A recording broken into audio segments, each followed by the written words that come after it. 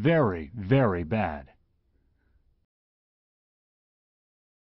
Very, very bad. You bad human. Do you know why you were punched in the face?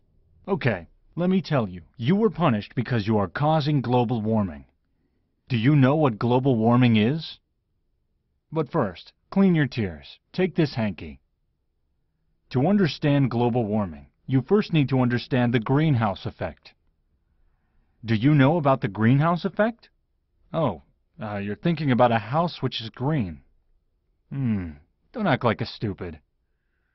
There are few gases in atmosphere, like carbon dioxide, methane, nitrous oxide. These are called greenhouse gases. These greenhouse gases are good if they are in right quantity. These greenhouse gases form a layer around Earth. When rays of sun come and fall on Earth, some of them are absorbed by Earth, but most of them reflect back to the atmosphere.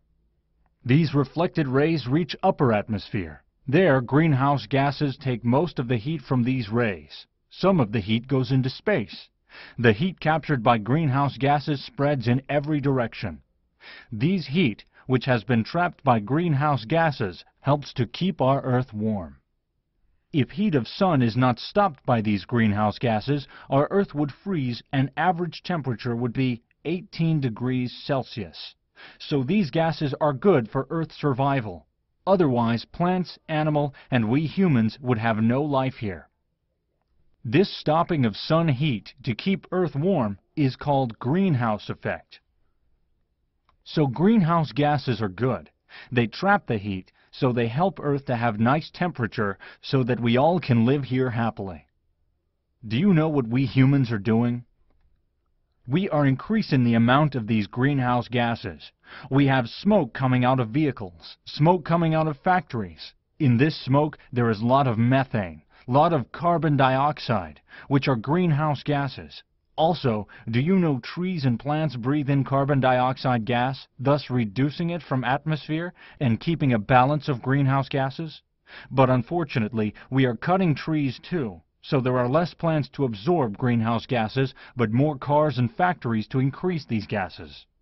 When these greenhouse gases become more and more in atmosphere, the layer of these gases become more and more thick. So when sun rays come down and get reflected back by Earth, they reach this thick layer of greenhouse gases. All these heat rays get trapped, nothing goes up in the space. Temperature is increasing, Earth is becoming warmer. This is called global warming. So, now you know why you got punched. You, like all of us, are also responsible for global warming. Oh, it is too hot today. Good, you've an umbrella.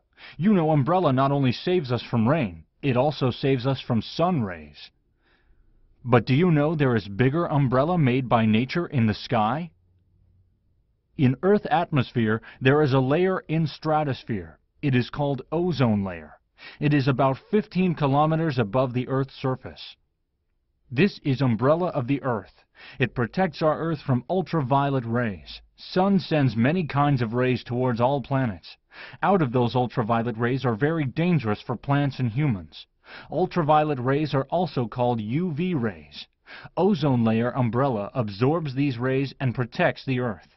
This ozone layer umbrella does not allow ultraviolet rays to come to Earth and harm us. Do you know the harm of ultraviolet rays? These can cause skin cancer, eye cataract, sunburns, and less plants. Do you know we humans are destroying this umbrella? By using old kind of air conditioners, old refrigerators, fire extinguishers, spray cans, we are spreading gases called CFCs. These CFCs gases destroy ozone layers by reacting with it. Ozone layer is getting badly affected by these CFC gases. There are now holes in ozone layers, so protective umbrella has no holes. So if there are holes in umbrella, UV rays would directly hit the Earth, so we humans would have less plants, more diseases. Don't worry, we can protect the ozone layer by using things which don't have CFCs.